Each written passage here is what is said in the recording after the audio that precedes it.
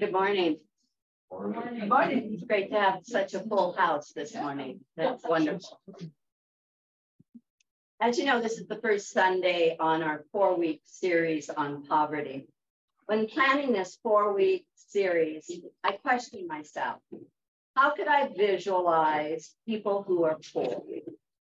Do I think of the working poor, immigrants, panhandlers, those who are on public assistance or SNAP, food stamps, those living in a developing country, a member of our church who retired and cannot pay her rent, or those 25% of the children under 6 in the United States who live in families who are poor? Obviously, all fit into this category, and you could probably name a few others. I also thought about how we in this church are affected by poverty and what we as a faith community are doing to alleviate this situation. Last year, we as a church committed to the National Church's Matthew 25 initiative. The initiative states, quote, to eradicate systemic poverty, the economic exploitation of people who are poor through laws, policies, practices, and systems that perpetuate their impoverished status. To eradicate systemic poverty, that's a big order. But here's how we start. We educate ourselves and we bring awareness to those around us. We plan in this series to discuss next week what the Bible says about poverty with members of the Mission and Social Justice Committee reflecting on biblical passages. Then the third week, I will be sharing what our national church and what First Presbyterian has done and are doing. And then the last week, we will be looking toward the future. What can we do as a church, as individuals in our community of Santa Fe? But today we're going to look at 2 aspects of poverty, food insecurity and those living without a home. We're fortunate today to have Amanda Briegel from Food Depot talk to us about food insecurity and what Food Depot is doing, and Hank Hughes, who has a long history of working on the problem of homelessness.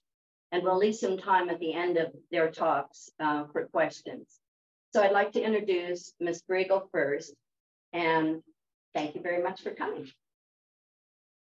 Oh, I have one more section. Sorry. I really do have an introduction for her because she's a very interesting person. She is the communications coordinator of the Food Depot. She helped share the vision and mission of a healthy, hunger-free northern New Mexico through the Food Depot's social media channels, press releases, Depot Dispatch newsletter, and speaking to community partners, of which we are one. After spending 12 years teaching high school English in rural Western North Carolina, Amanda moved to Santa Fe in the fall of 2021.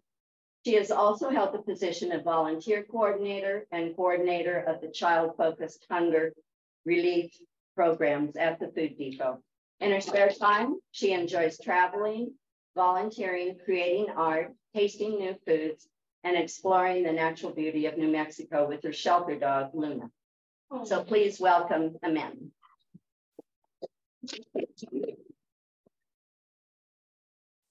And if you'll stand in front of the screen, then we have Zoom people on here, so that'd be great. Good morning. Okay, hi everyone. So as Judy said, I'm Amanda, and I'm currently the communications coordinator at the Food Depot. I've been there since the fall of 2021. That's also when I moved to New Mexico, and I love it here. It's a beautiful place. And I'm so excited today to talk to you about what we do as a food bank and also how we are addressing poverty as a food bank with our clients and through our work. And so we are who has heard of the Food Depot or who has been involved somehow, the donor or volunteer, advocate, me. Okay, so it's, I'm happy to be amongst friends. So the Food Depot, I'm going to go through a little bit of who we are, because I found that sometimes people have been donors to us for years, but they're just not sure what the difference between the Food Depot, what a food bank and a food pantry is. So I'm going to start kind of with the basics really quickly. So we are located right on Siler Road in Santa Fe, but we actually serve 9 counties. So if you go up from Santa Fe County to Colorado and then over to Texas, that's our service area. There's about 40,000 people that we serve within those 9 counties. And we serve those people in 2 ways. So we have direct programs, and those are the programs that we staff and organize and pay for. And so those are things like our food mobile, which is that really big bus with the food creatures all over it that you might have seen driving around.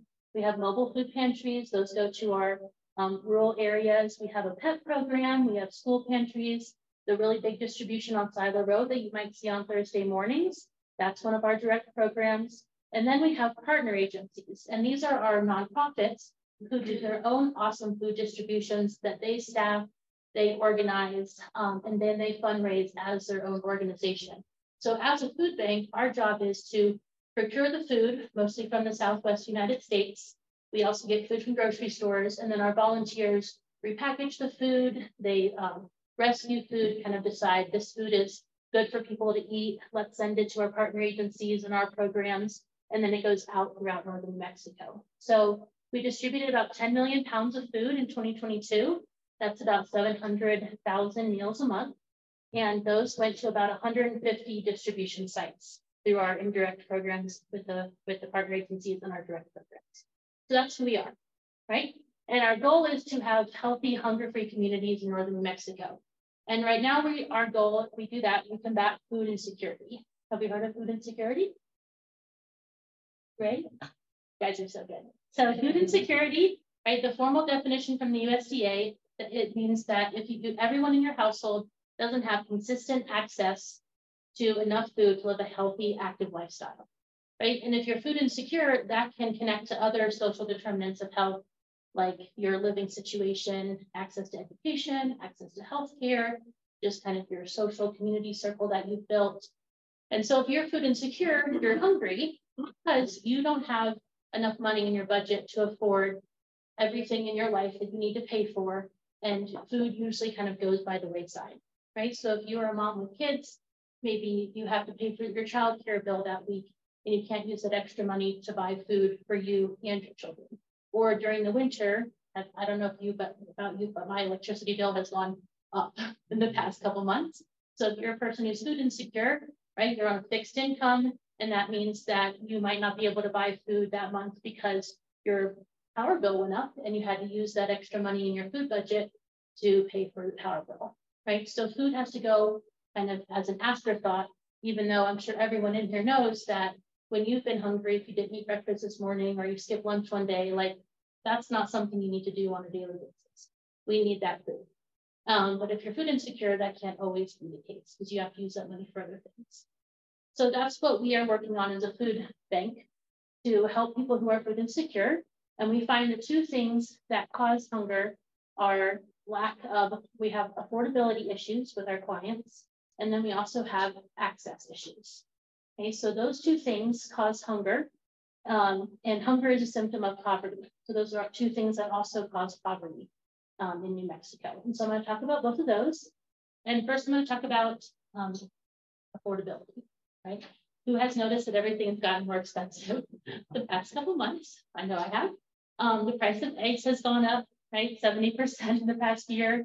Groceries are up 11% in general. Fuel has gone up in Santa Fe. Rent went up 13% last year.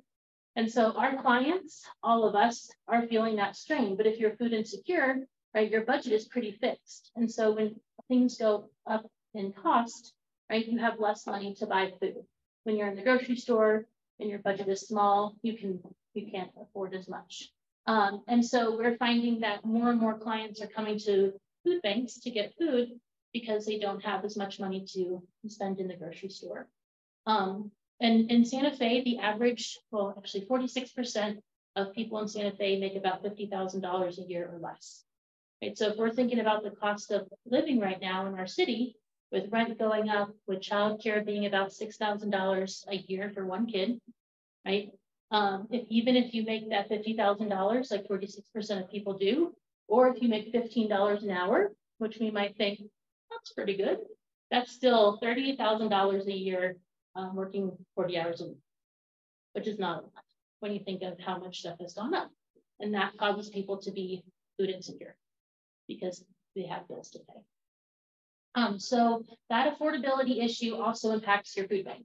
So right now, we're in what we're calling a perfect storm because we have rising costs, we have issues with accessibility for federal social safety nets that I'm going to talk about next.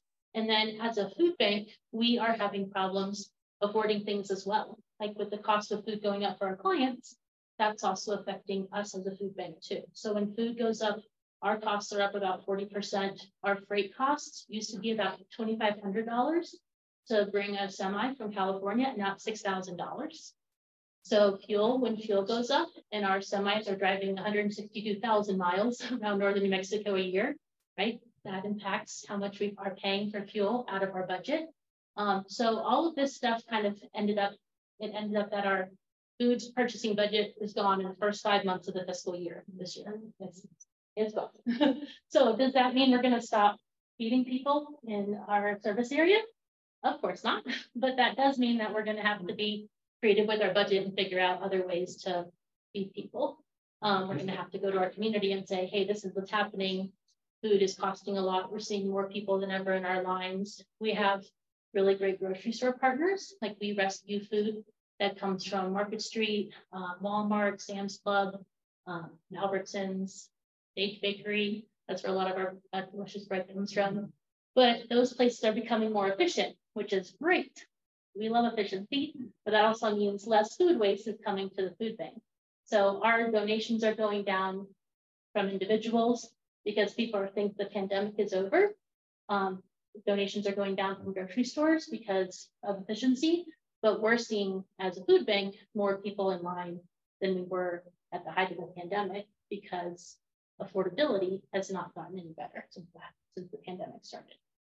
So that's kind of what we're dealing with as a food bank on affordability and what our clients are dealing with as well, which is just increasing food insecurity. I think in December, 1 in 9 people in the United States were food insecure. And then the census is doing like community surveys right now, and they're releasing data every couple of weeks. And in the end of February, it was 1 in 7 people. So it's just going up. And in Santa Fe, there's around 5,000 children that are food insecure, Santa Fe County, and there's about 17,000 people that are food insecure. Does anyone have any questions about affordability before I go into any questions? Am I going too fast? Yeah. You didn't mention Smiths, I don't think. Are they not participating? They are. Yes, they are. Yes, for sure. Both of the Smiths. Yes, we get food from Trader Joe's too. Yep. Mm-hmm. Yep. Yes, we also get a lot of flowers. If you ever stop by our warehouse, you're sure to get some flowers. Yes, we have a lot of, like I said, we have a lot of great grocery store partners. We're just getting less from them because they have less to give us. So just kind of apples and oranges, positives and negatives. So the other thing we see that's causing hunger in our community and just across the United States is access. Okay? And so right now people have access to a lot of federal social safety nets. Right? So we have things like SNAP, the Supplemental Nutrition Assistance Program. Have we heard of SNAP or food stamps? That's what it used to be called. And so we have SNAP, we have things like WIC, which is infants and children. That's if you have a child under 5, you can apply for that as soon as you get pregnant. Then there's things like the senior food boxes that have USDA TFAP food in them. TFAP stands for the Emergency Food Assistance Program. And that's food that the federal government buys from American farms. It's like packaged in the United States, and then it comes to food banks for us to give out to people. And we're actually seeing lower amounts of that food as well, which is an issue and why we have to buy more food. So those programs are available to people, but access is an issue. Maybe there's a stigma around it. People don't want to apply for SNAP because they feel like they'll be judged. Maybe they think they're stealing the money from other people. Maybe they think that they just don't qualify, which a lot of people do. And then there's always an argument in Washington if we should save money as a country by cutting SNAP. So those are all issues that affect people's access to these programs. And right now, SNAP is in the news a lot because it's been cut some more. Have we heard SNAP kind of going on the radio waves lately? We've been trying to kind of raise the alarm as a food bank because before COVID, SNAP benefits were not enough. So how SNAP works is you apply for SNAP, the amount you get on a little card, on like a kind of a debit card, is based on your income. And then you can use that card at authorized grocery stores. And you can only use it for food. You can't use it for shampoo, you can't use it for diapers, you can't use it for prepared foods. So if you're a senior and you, or a working mom, and you want to go home and make something really easy, you cannot buy a rotisserie chicken. You have to buy like the ingredients to go home and make the food, which is hard for people. And you can't also buy prepared foods or hot foods. You have to go to an actual grocery store, an authorized one. And if you live in a food desert, which a lot of New Mexicans do, you have very rural counties, you sometimes have to travel an hour to get to an authorized grocery store, which is also a problem with SNAP. So there are a lot of accessibility issues within these programs. And then there's also accessibility to the to be able to apply for the program itself. So right now, SNAP is in the news a lot because before COVID, there were issues with the program. But during the pandemic, the federal government said, hey, we're in an emergency, let's give people some more money. And that was a great idea, right? So people saw about $90 a person increase in their SNAP benefits. So if you're a senior couple, you had an increase to about $281 a month in your SNAP benefits. Well, that emergency allotment now ended in February. So now in March, anyone want to guess how much their benefit is going to be? It's the sad number. $280 less. You're very close. It's only going to be 23. So it's like $23 for a month. No way, that's the stupidest thing I've ever. Thank you. You should come work for the Food Depot.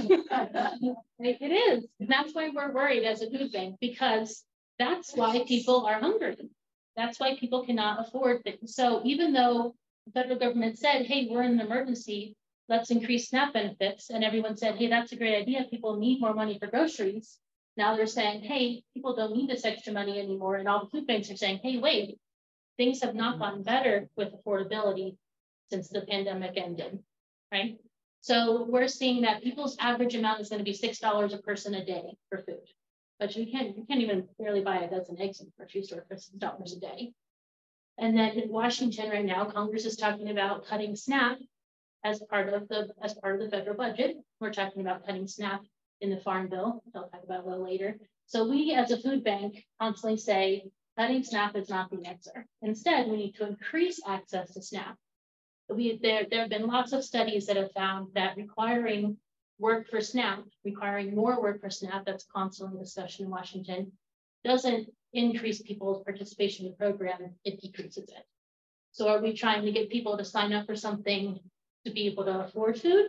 Or are we trying to say, hey, you have to work to be able to get this money, be able to have food? But how can people work? How can people take care of their kids if they can't even eat? We need to be able to get people to eat. That's the very difficult, that's an important foundation. So right now, we are really worried about SNAP. We are, I lost track of where I was in my timeline. We're really worried about SNAP. We try to help people sign up for SNAP as a food bank. We do have two what we call navigators. We have a navigation program that started right before the pandemic, like in the fall of 2019.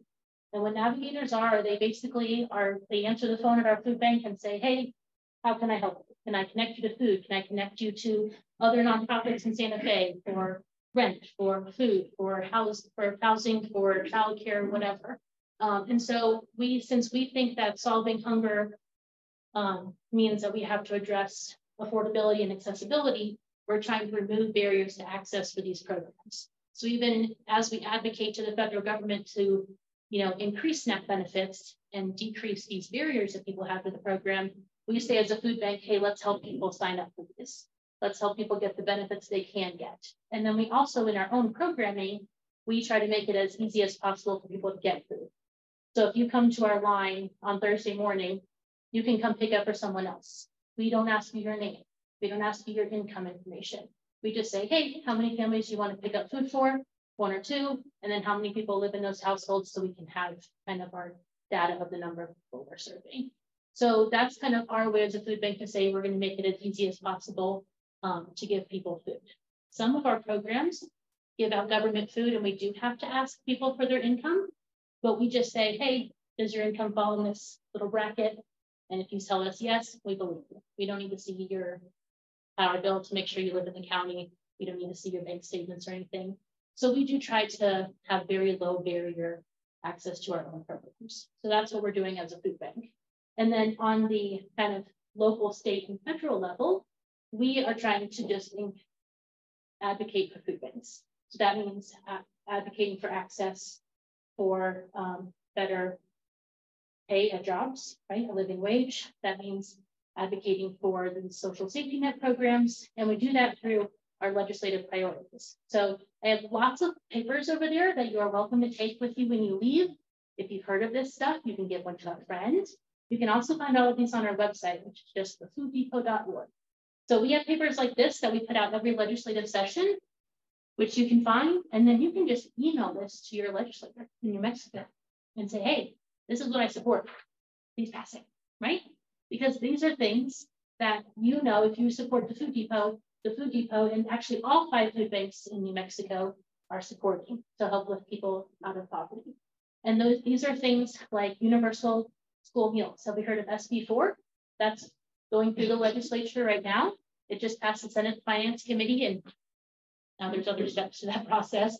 But that basically is for $100 a year, less than $100 a student for the year.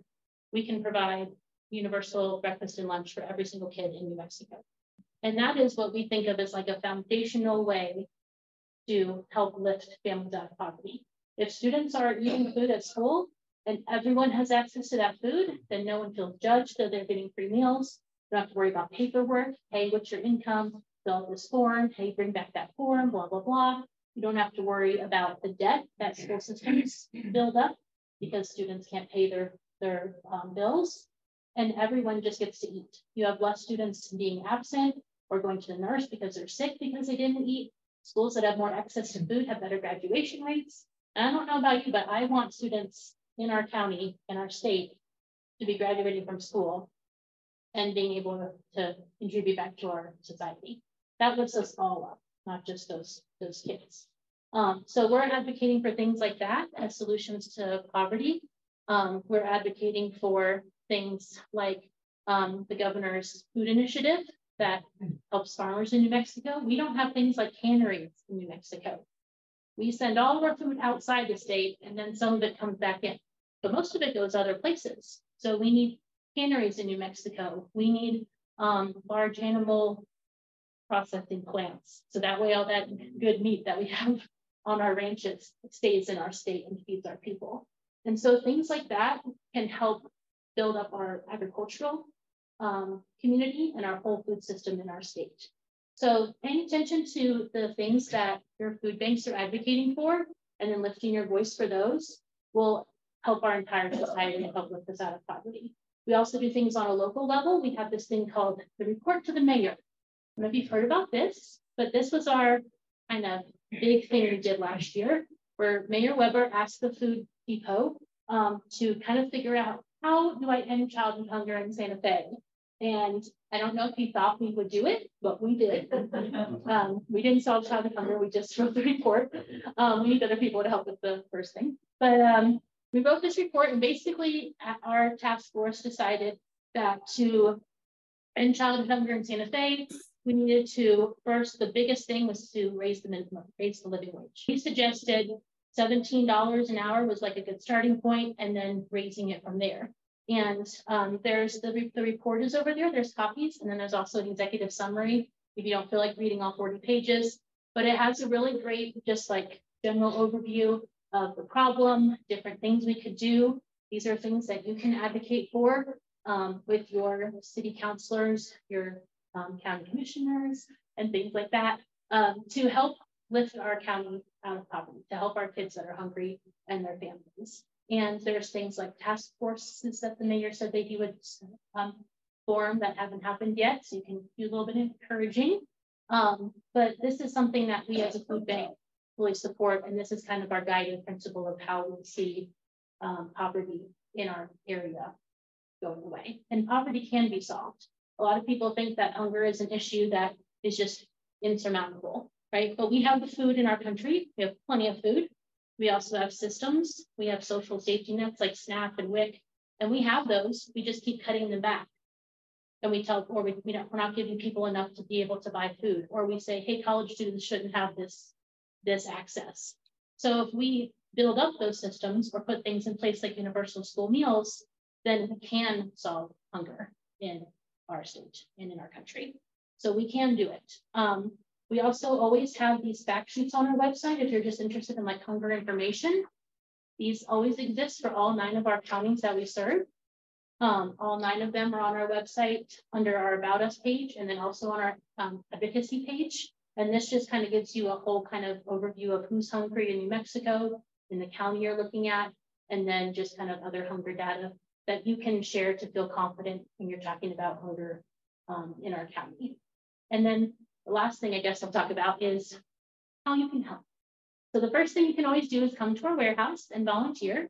But if you're just like, man, that's not for me, I want to volunteer, you know, at Kitchen Angels or at the animal shelter or wherever, that's awesome. I'm a big supporter of volunteer wherever your heart takes you. But you can also donate money to us. $1 can provide up to 4 meals. You can always donate funds. If you have connections to a business, you can encourage that business to host a food drive. Since our donations are down from grocery stores, we're always accepting like actual food donations from food drives. You can also encourage businesses or your book club or your Sunday school class or whatever to have a fund drive, and everyone brings in a couple dollars and it goes to the food depot. And then the other really huge thing you can do is just raise your voice for food banks, because people don't understand poverty. There's a lot of judgment around it. People don't know what our legislative priorities are. People don't know what the anti-donation clause is in the New Mexico Constitution. And that's a clause that is currently preventing state money from flowing into the food depot. And that's the reason why we can't buy our Food Mobile 2.0 right now to go around to the rural counties. So there's money that can go to nonprofits, but there's a lot of roadblocks in the way. And so we need to get rid of some of those barriers, increase access for people to get to programs, organizations, nonprofits to get to programs, and then help people be able to afford their rent with a living wage and not have to rely on food banks. Yeah, nice deal. Thank you.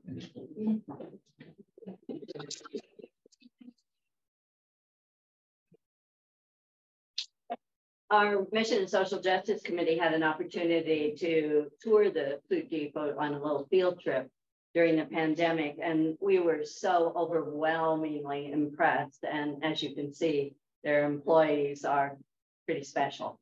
So I am thanking you, Amanda, and I'd like to say a little bit about Hank Hughes, who is our next speaker. He's currently the Santa Fe County Commissioner for District 5 and recently retired as the Executive Director of the New Mexico Coalition to End Homelessness. It's a group that he founded with other advocates in the year 2000. Prior to his work at the coalition, Hank was the Executive Director of St. Elizabeth's Shelter. And I'm going to have Reverend Jim Brown say a few words about him, because Jim has had a long history with working with Hank.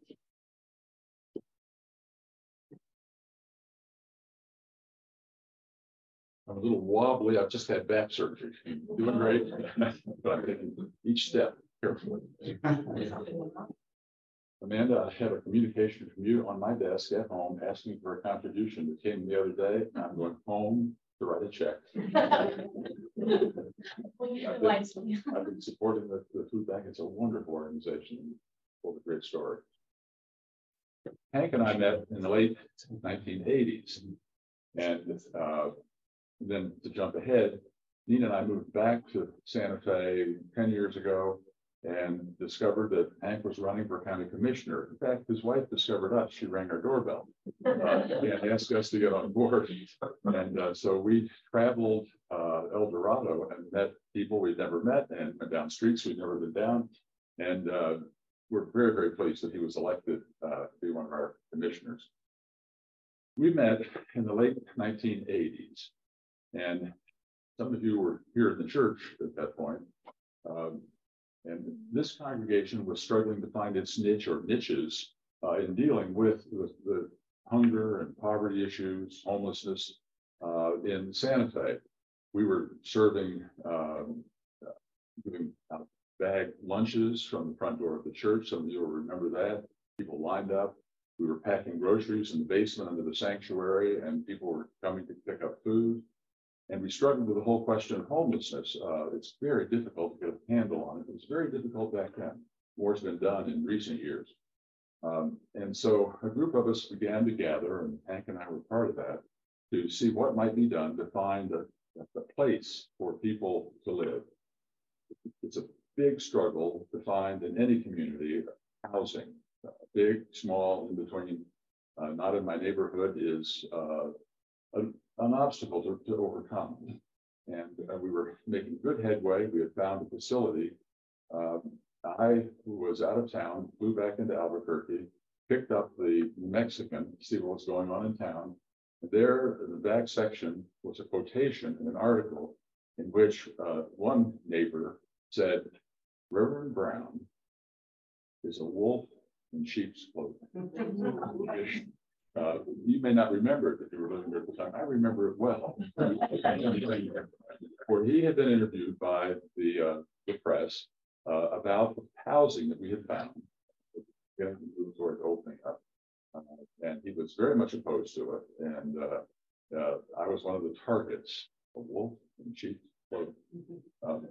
He, in later years, became one of the most active volunteers in the program.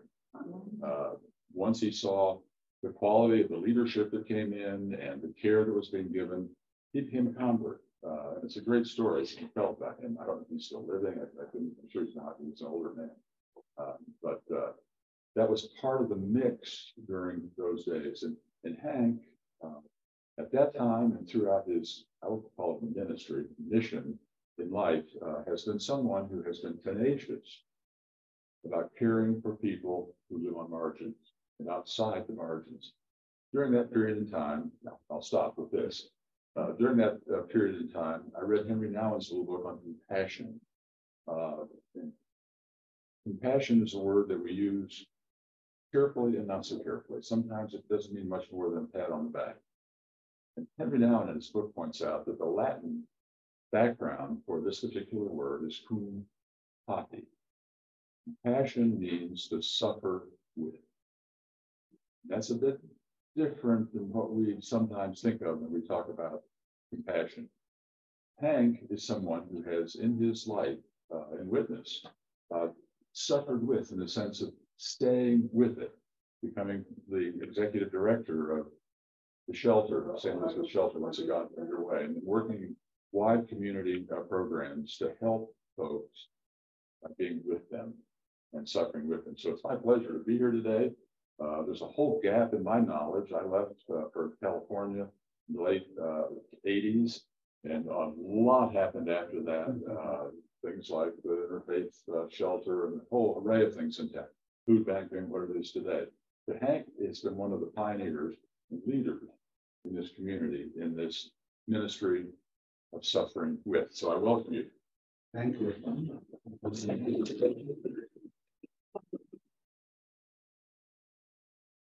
Well, thank you for having me. And gosh, the Food Depot is such a great organization. I was just thinking of all the things the county needs to be doing to support their work, and the idea of raising the minimum wage to $17, which probably by the time we get it raised to 17, we'll need to raise it to 20, but we can work on that.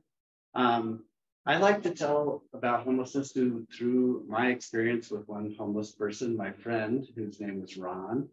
And I met Ron while I was running the shelter in the mid-1990s. He is someone who has severe mental illness. And so the reason I ended up working with him, he was one of his problems was paranoia, which meant that when he met with our case manager, he said, "No, I want to talk to the boss. I want to talk to the head guy." So the case manager, a very compassionate young woman, came up to me and said, "Will you just talk to this guy?" So I did, and that's how I met Ron. And what he wanted me to do was to help him get money from the Department of Vocational Rehabilitation to start a little business.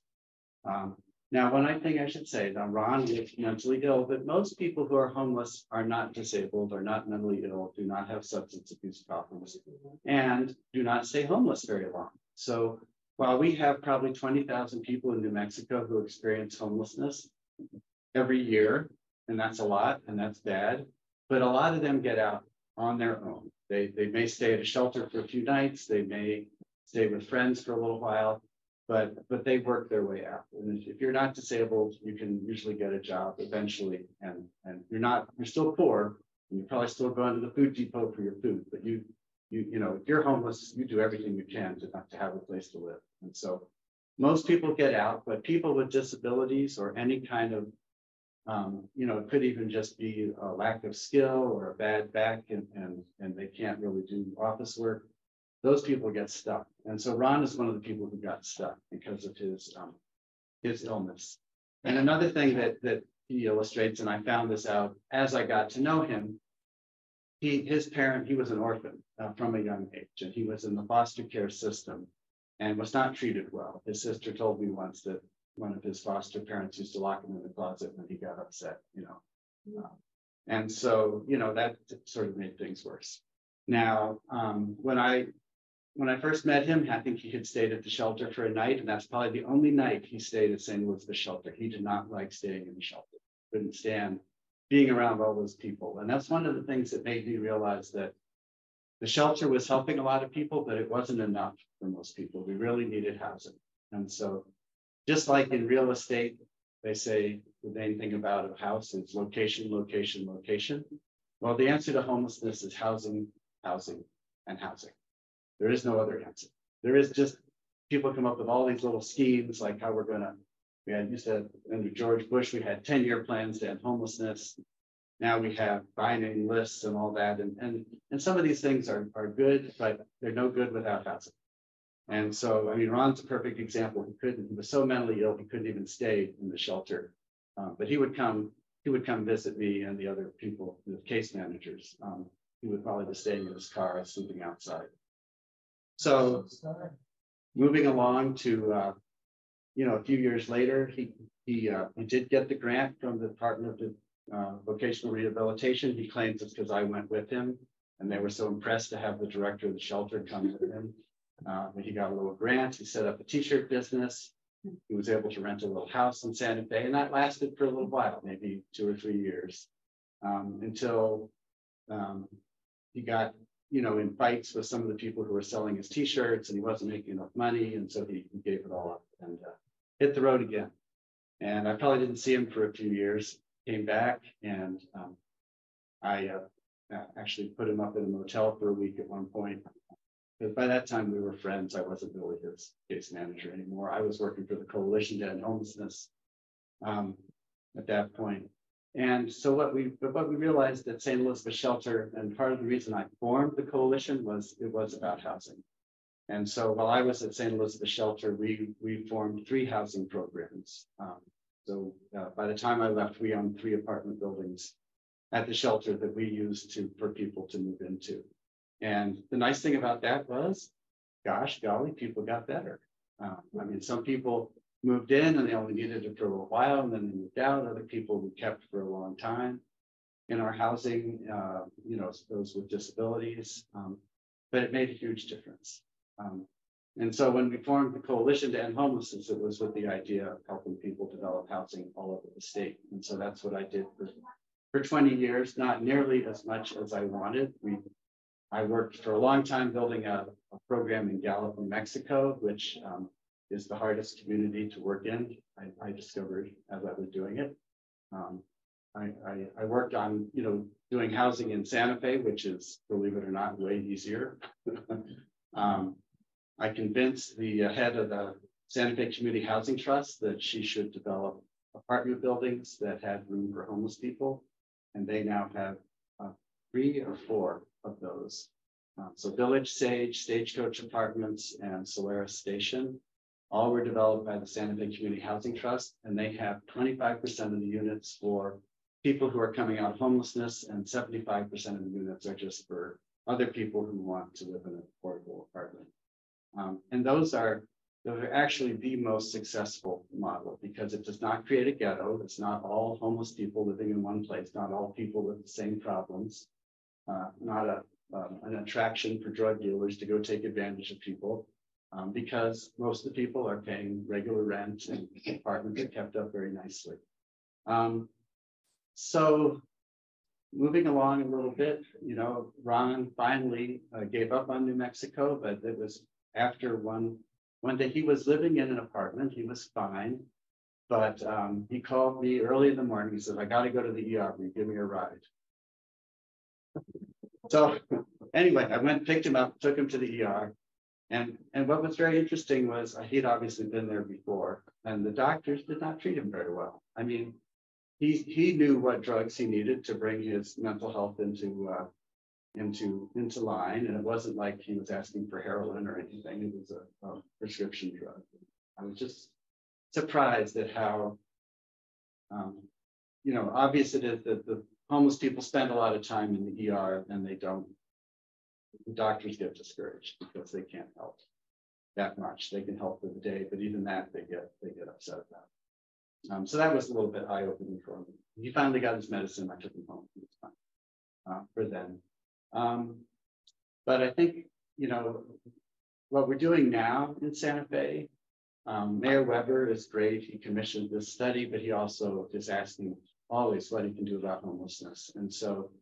The city got a fair amount of CARES Act money, and the coalition, I had already been approached by the owners of the Santa Fe Suites Hotel, which was a residential hotel. It's down by Albertsons on Zia Road. And he wanted to sell it. He was retiring. The owner was retiring. He had plenty of money. He just wanted to get out of the business. And he really wanted his hotel to be used for something good in the community. He was, interestingly, a devout Hindu. He would come to New Mexico and go with my other friend up to Taos, where there's a Hindu ashram, I guess they call it, or something. I'm not Hindu, so I don't know about that. But anyway, devoutly religious man, and he really wanted his place to be used for good. So he had approached me. The city said, we have money. I said, let's get you two together. And so that's why we bought Santa Fe Suites. The coalition didn't have any financial interest, but we were kind of the catalyst to make that happen. And so that is now yet another program. Eventually got turned over to St. Elizabeth Shelter. So St. Elizabeth Shelter now has another building that they can operate. And that was 120 units of housing. And so it was supposed to be, their visual design was supposed to be like 75-25, with only a few of the units going to formerly homeless people, but they had such a need, they actually are renting to way more than the 25%, which makes it a little harder for them to operate, but also helps a lot more people. So skipping around, I want to end my story with Ron, and it's a happy ending in that he got housing in Montana, his home state. It's easier to get public housing up there, so he gave up on New Mexico for the last time. He went back home and got a nice little apartment in Montana. But then, in his 50s or so, he got cancer. He came down to visit me one last time, visit me and his other friends in New Mexico. He had kept in touch with people. He was a very social person. And in fact, when he was not helping himself, he would take his friends into the Social Security office and get them signed up for Social Security. He was so persistent. He was an extremely annoying person. I like people tell you, but I am sure he got a lot of people on Social Security disability just because, they would say, okay, just sign them up. And get them out of it. So he did help a lot of people. He definitely was a compassionate person, despite the fact that he annoyed me and my family. So unfortunately, I was driving home. I remember Bonnie was driving the car. We were commuting together, and I got a call on my phone from a Montana phone number, and the caller ID said a county court. So unfortunately, Ron had passed away, and by himself in his apartment. And when they did a welfare check, he was gone. And that but it illustrates another point. He was probably about 60 when he passed away. And that is old for a homeless person. A lot of homeless people die very, very young. Being homeless is probably like living before there was civilization, because you don't get good health care. You get enough food to eat, but it's not healthy food. And then, you don't get early detection health care. And so, you do get health care eventually, but it's usually in the emergency room.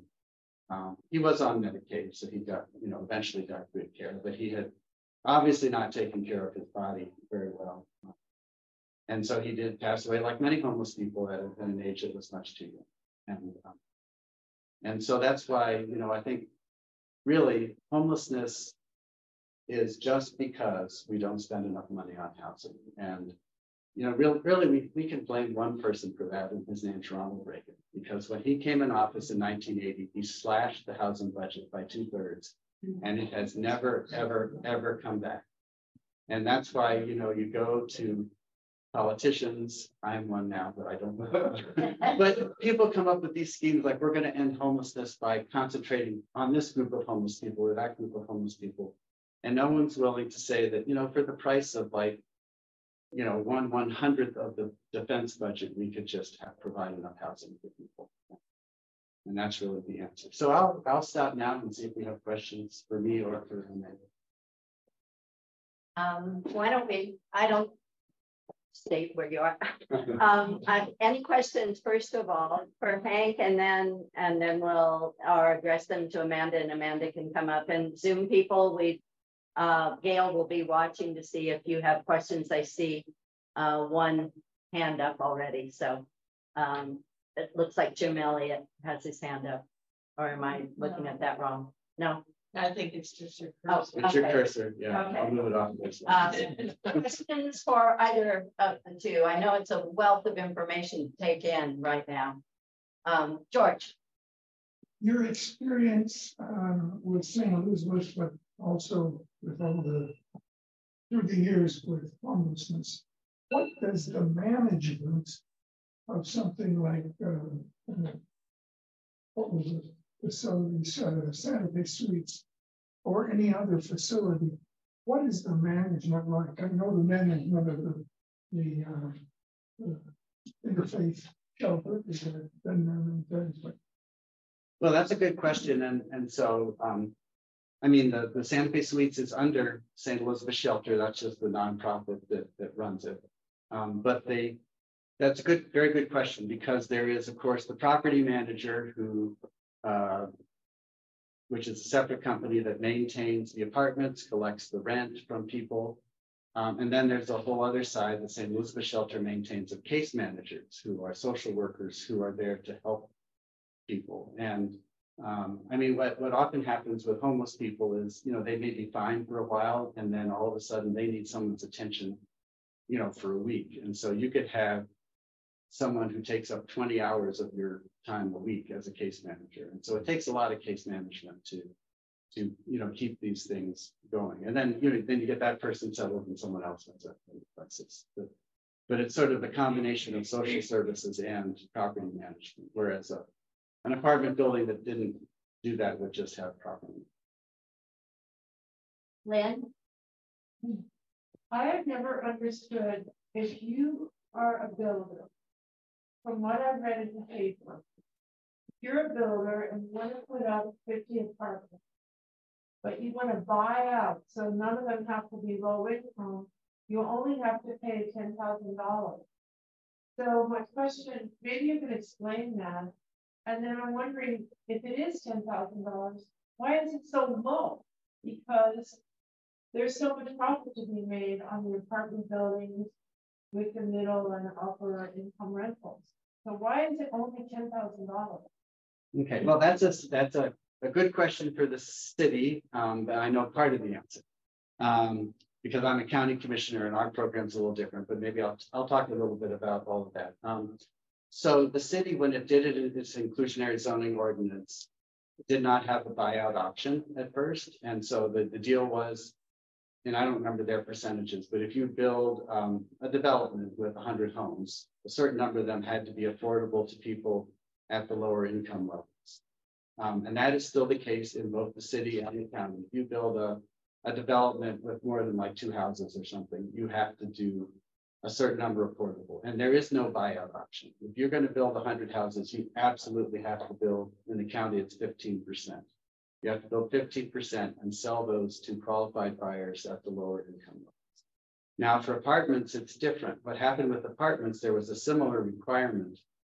But all that did is no apartments were built. You can remember that before previous years, there were many years where we had no apartments being built in Santa Fe. And that's because the developers, apartments are, of course, they're what do you call it, the low profit margin compared to building houses. So the profit margin is already not great. I mean, there is a profit and they make money, and that's why they do it. But in our capitalist system, but they were just not building any apartments. And they said it was because, and I believe as they said, well, for the first few years, of course, we can keep some apartments affordable, but as our costs increase, we can't keep, for 30 years or whatever the requirement was, 15% of our apartments affordable. It just doesn't work financially for us. So that's why the city decided to have the fee in lieu. In other words, you can build your apartments, you rent them at whatever rent you want, but you pay a fee. And I don't know what the fee is. It's probably too low, but I know that they're also getting an awful lot of money combined into their trust fund from it. So they easily have $3 million a year now from some of the, part of it's from the fee in lieu, part of it I think they supplement. But so I think what we need to do next is there is no requirement. So they can charge whatever rent because that's what they need to build the apartments and be able to afford it. We need to have a requirement in Santa Fe. They just instituted this in Albuquerque. Albuquerque is the first place to do this, where if you own an apartment building, you are not allowed to discriminate against people who have vouchers. And so in other words, there's all kinds of public housing vouchers. You've probably heard of Section 8 or public choice vouchers. There's vouchers for veterans. There's another set of vouchers for homeless people. And the vouchers allow people to live wherever they want to. And the voucher pays most of the rent, and then the tenant pays 30% of their income. Their income is very low. Their rent is very, their portion of the rent is very low. And unfortunately, what happens is a lot of apartment buildings say, well, this is a nice apartment building, so we're not taking any of those people. And so I think rather than worry about the fee in lieu being too low, what we need to do is say, if you own an apartment building, you have to take a little bit of everybody. Would be the next step. And so another thing for us to work with. Yes. Well, I think for myself even, and it's embarrassing a little bit to say this, but it is the truth. And you mentioned it earlier, it's not in my neighborhood. I mean, I absolutely support affordable housing. But when it comes right down to it, do I want an affordable housing complex that's adjacent to where our home is? And so I think that that's one of the biggest things for everybody to work on is really how do you understand the reality of living next to an affordable complex? And then what kind of educational process is in place to help all of us understand that it's not as scary as maybe you would think it would. Well, yeah, I mean, I think there is education. I mean, one of the things that, I don't know, I try to explain to people is that, if people are in housing, then they're not homeless anymore. People say, I don't want to live next to a homeless person. Well, if they're in housing, they're not homeless anymore. And the thing about housed people versus homeless people is that housed people all behave kind of the same. In other words, if they want to have a drink, they have it inside in front of the TV. Homeless people are the ones who drink outside because they don't have a place else to do it. And so, it's not as scary. I think that's the other really good thing about the mixed income model is because you're not telling people we're going to put, 75 homeless people next door to you. We're saying you're going to have a regular old apartment building, and some of the people will have been coming out of homelessness, but others will not. And that's the other good thing about the voucher programs. It allows people to live, mixed up with all the rest of us, which is really the best for everybody. And, you know, most of the homeless people I've met, and I've met thousands of them, are very nice people. I wouldn't mind living next to them. I would not have wanted to live next to Ron. One of the reasons I was able to remain such good friends with him is because he moved to Montana. And he would call me, but he wouldn't call me to come pick him up at 5 in the morning to go to the hospital after he was living. Yeah, anything else? I don't have my watch. What, are we doing okay on time, or do we have a couple more minutes? 3 minutes. We do, but Yes, 3 minutes, 2 minutes. Services, questions for Amanda. I know she covered so much that I feel like we've really been educated this morning by both of them in so many ways. I have a couple announcements I'd like to make at the end. So thank you so much. Thank you. I'd like to ask Amanda a specific question. How much do you take into your individual in groups or groups, whatever? What's the income level that comes through that kind of? How much do we take in the organization, or what in the level? No, how much do you take in? Well, most of it does come from individual donors. I can not sure the exact amount. I don't look it up really quickly. But I know it's gone down 11% since last year. So I think last year about 26% of all of our donations were from people, and then we have corporations and then federal funds. I can look that up. Christian. Amanda, I'm just, it sounds like Food Depot doesn't do this, but you mentioned the issue of people with SNAP not being able to buy something that's prepared.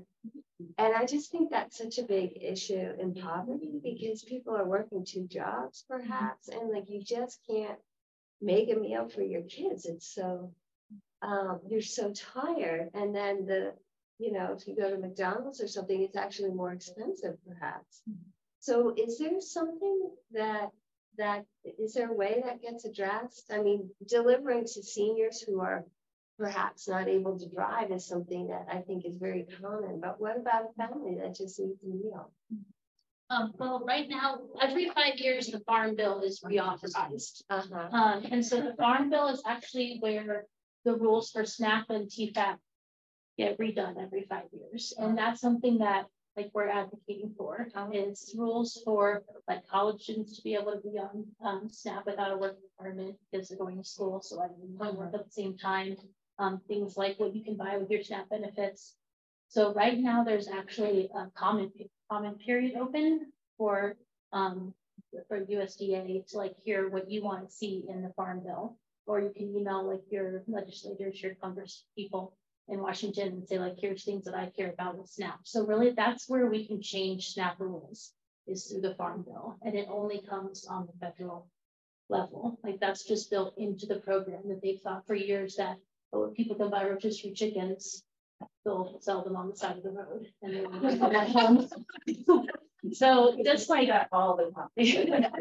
So just like addressing that judgment between sort of people on SNAP need that money to buy their food. They're going to go home and use it to feed their families. And we need to be able to have them buy food that they need. So yes, you can definitely put that as like a thing that you want your legislators to care about as they're redoing the rules for SNAP like this year. And then after they redo them, it's not going to happen again for 5 more years. So yes. Thank you. I just have one follow-up question on SNAP and issues. My experience is very limited with this, but I do see that people qualify based on their income and the federal poverty level and size of the family. But all of a sudden, if you make just $10 over that, all of a sudden it's all gone. Yes. And that can be a major setback. Just when you stand somebody up, that take away this huge chunk of benefit you're getting. Are you looking at sort of phasing out the benefits once you get above the federal guidelines, so they can sort of phase it out over time, so it's just not you're $10 over the limit because you got a job, which we told you to get, because you have to work to get the benefit, but now that you're working, we're not gonna give you the benefit. So is there anything going on that they're looking at that, extending? There are conversations around, especially seniors, and like Social Security increased, as I understand, and so now a lot of seniors are kicked out of SNAP because their Social Security is higher, but that's still not enough with Social Security and not having enough, like they still need this the Social Security and the SNAP as well. So that's like another part of making sure that we're giving people enough SNAP. I think that like they have not looked at the income requirements for SNAP since the 60s, if I'm thinking right. And so there's a great organization. If you want to learn like everything you've ever wanted to know about SNAP, and it's very like easy, it's easily understood. I recommend an organization called FRAC, F-R-A-C, and they have a great like newsletter they send out every week that says like, here's what we're looking at with SNAP this week. Here's what you can email a legislator about. Here's what we're doing with the Farm Bill to teach you about that. Here's kind of what we're looking at. They have a bunch of data on their website dealing with things like that. Why SNAP is not really accessible to a lot of people. Here's why it's a benefit. And so I would really, I'm not exactly sure what they're working on in those areas, but I would encourage you to go to organizations like that. We work a lot with FRAC and use a lot of their information just to kind of learn more and see like, hey, if this is what I really want to know about, this is what I want to really push or comment on with the Farm Bill or encourage people to change, because that does affect people across the board on SNAP. And in May, we're going to have the same issue we're having now in March when the federal emergency, like COVID emergency ends. There are things like right now, college students can be on SNAP without working. That will end because the emergency is ending. So there are things that they build into SNAP and then take away. And so they can add in things like, hey, we can phase this out, or we can increase this benefit, or we can have the income levels adjusted. But it just doesn't happen unless legislators here, people in Congress here, that we care about this. So that's what I would recommend. Thank you. The fact is really great for learning more about that. Well, thank you both of you for such a wealth of information, and I hope that it's something that we can remember through this next coming month as we look at poverty, and especially in week 4 when we talk about what we individuals can do and what our church can do. I just wanted to put in a little plug for Reverend Barbie's Zoom class on intersectionality, because it really ties in with what we've been studying about women in January, about racial justice in February, and now on poverty. And if you haven't signed up yet, Gail's the one to sign up with. It's 4 Zooms. And then Reverend Barbie will be coming in May 6th to do an all-day workshop. She's absolutely incredible. Gail and I have been on her Zoom classes, and some of the rest of you have too, and know that she is really amazing. So thank you so much, and thank you to our speakers, especially this morning.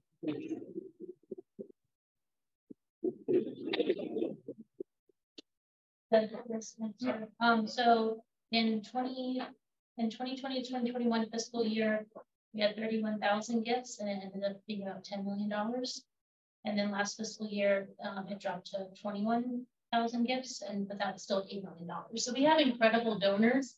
Our budget is $13 million this last fiscal year. So we covered that with grants, but our biggest contributions come from individuals. And so we love our donors. We cannot do it people without the community, but we're always, since the need is increasing, so let me know if you want.